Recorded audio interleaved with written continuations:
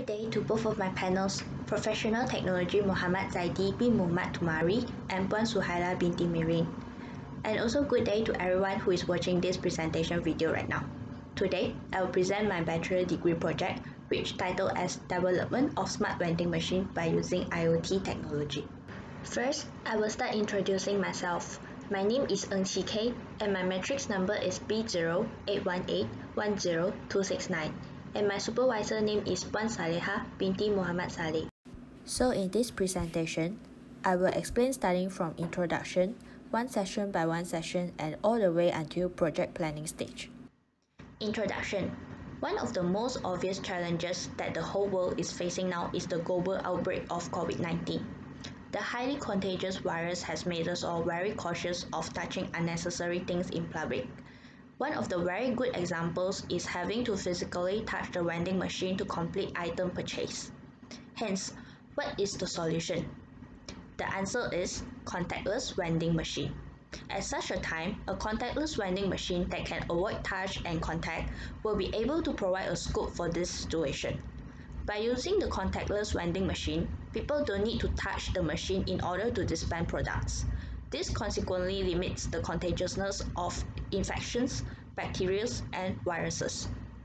So how these contactless vending machines are able to achieve such functionalities? With features such as end-to-end touchless checkout, contactless payment system, and real-time stock tracking system, vending machine users are able to control vending machine without touching it, and owners are able to monitor stock without checking it physically.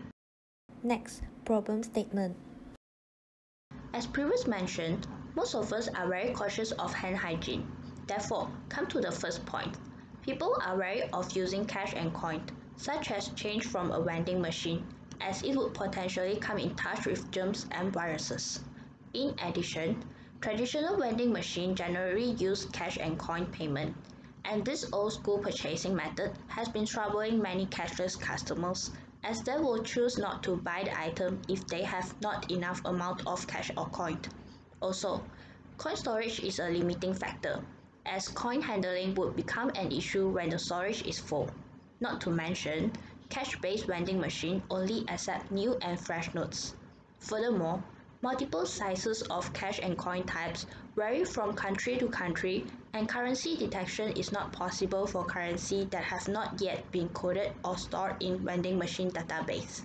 Next, a coin-based vending machine can be easily hacked through different ways, such as pulling the coin back using a thread after a successful vend.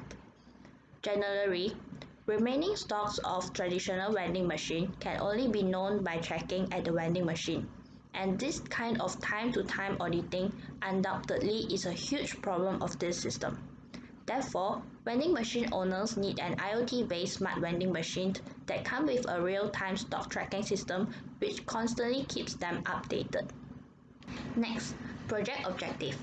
All three project objectives are stated in the slide.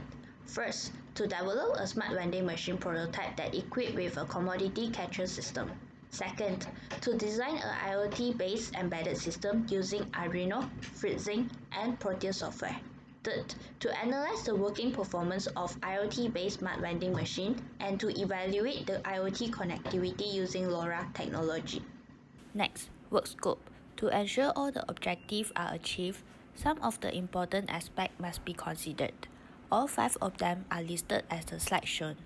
Methodology. So first of all, this is the project flowchart. As we can see, from starting until ending, we do all the tasks step by step. At the stage of stimulation, if the stimulation doesn't meet the requirements, we will repeat the circuit design and code design steps until the stimulation meet requirements. This is the project block diagram. The whole system basically separated into 2 parts, LoRa-based communication system and vending machine system. The LoRa-based communication system consists of LoRa transmitter unit and LoRa receiver unit. These 2 units are connected using dotted line. All the components that are going to use in the project are listed in the slide. For user flowchart, at the beginning, the LCD will show insert a coin or scan to pay. Once a coin or RFID card is detected, LCD will show press button or scan QR code. At this stage, Customer can either use their mobile phone to scan QR code and direct to a web server to control the vending machine in real time, or just proceed with buttons. Once a selection is made, LCD will show delivering product. Next, stepper motors and servo motors will run as programmed. After the motor moves back to its starting positions, the LCD will show product delivered and the program ends. For owner flowchart, there are two methods to check stock status in real time. Once the program starts, owner can choose either checking online, which is just typing specific IP address to access web server and the web server will display live stock status in real time, or use LLED. For the initial results, so we have a total of 20 DTP223 touch sensors, which will act as our stock sensors. Since we have 4 discharging units, so each discharging unit will have 5 stock sensors. All these stock sensors are connecting to a microcontroller, which is Arduino Mega, and by using this Wi-Fi module ESP01, all the stock sensor data will upload to the web server. Also, we have a LoRa transmitter units over here. This is our LoRa module and this is Arduino Uno. And also we have a LoRa receiver units over here. This is Arduino Uno, LoRa module and an OLED screens. So once the sensor data was sent from this LoRa transmitter unit to this LoRa receiver units, the data will display on this OLED screen. So next one. This is our vending machine system circuits. So we have 2 stepper motor over here. So one stepper motor is to control the horizontal axis of the carrier and another one is for controlling the vertical axis of the carrier. We control these 2 stepper motors by using a motor driver F4988. And also, since these 2 stepper motors are using 12 volt, so we need a 12 volt power supplies. But only these 2 stepper motors are using 12 volts. All other components are actually using 5 volts. So we need a buck converter to step down the voltage. And then we can see that we have a main microcontroller over here, which is the Arduino Mega, same as just now. Actually, it's the same board. And then this is the same module as well. This is the ESP01 as mentioned before. And then this microcontroller is connecting RFID reader to detect the RFID codes, and also we have a micro limit switches over here. These two are actually for detecting the starting position of the carrier, and then we have a IR sensor over here, which is for the coin detections, and also we have 4 buttons here for item selections, and we have 4 servo motors over here. These 4 servo motors is for each discharging unit. Since we have 4 discharging units, so we have 4 servo motors. And then also we have a LCD screen for displaying text or instructions. So next.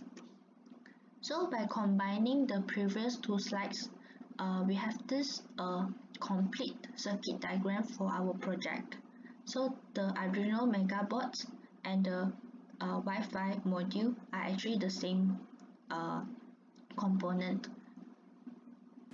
Now come to the stimulation parts. So this is our circuit stimulations. After Arduino codes is uploading to this Arduino Mega 2560, the LCD screen is actually displaying insert a coin or scan to pay. So either RFID cards or coin is detected, then the LCD will print select your item, either item 1, 2, 3 or 4. So one of this button will need to activate, then the LCD screen will print delivering, and then this stepper motors is working. Since the button 1 is located on the top left side, so the carrier will need to go all the way up. So just now this stepper motor, vertical stepper motor is running, and then go all the way left since it's located here, so up, left. Now this horizontal stepper motor is working, and then next this servo motor that located over here will dispatch the item.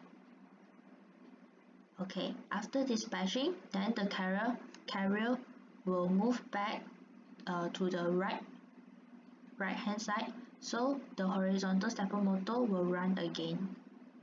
Then after that, going back down, so the servo motor will run again, and then the LCD screen will print item delivered. So this is the Arduino codes. First of all, we will include all the libraries and then declare all the LCD parameters and also for parameters for the servo motors and the buttons and etc. And then we come to these sections. So first of all, LCD.clear means clear the LCD screen and then set the cursor and print the message, insert a coin, and then next line or scan to pay. And then until either RFID cards or coin is detected, either one is detected, then the program will continue run. And then next, after delaying 10 which is about 0.001 seconds, the LCD will clear the screen and then set cursor and print message, select your item, either item 1, 2, 3 or 4, and then only when one of the button is pressed, the program will continue, then only the program will continue. So here is also just for printing message delivering, since one of the button is pressed, so the LCD will display delivering. And then if button 1 is pressed, so the button 1 is located at the top left position, so the carrier will need to move all the way up and then all the way left and then wait until the servo motor dispatch the item, and then the carrier will move back to the right and then going back down. So there are 4 instructions over here. So this is for the button 2, since button 2 is on the right hand side, top right side, so the carrier just need to move up and down, so only 2 instructions. So same as button 3 and 4, and then LCD clear the screen, and then LCD print item delivered. So this part is for the stepper motor programming, stepper motor codes and programming parts, and then this is for the servo motor codes. So if you need to change anything regarding the stepper motor or the servo motor, are these 2 parts respectively. So this is the vending machine drawing dimension. By following this dimension, we develop a 3D model of IoT-enabled vending machine as the picture shows. Conclusion: refer to project objective. Until this stage, the first 2 objectives are achieved, and just the analysis part, which is the 3rd objective, yet to be achieved. Same goes to the project work scope. First 4 aspects are achieved and just one last aspect, which is the analysis part, yet to be achieved. There are a few suggestions and recommendations can be proposed to improve this project. First, instead of using LoRa network, LoRaWAN network can be used to establish IoT connection. Point-to-point LoRa networks needs a LoRa transmitter unit and a LoRa receiver unit to communicate with each other.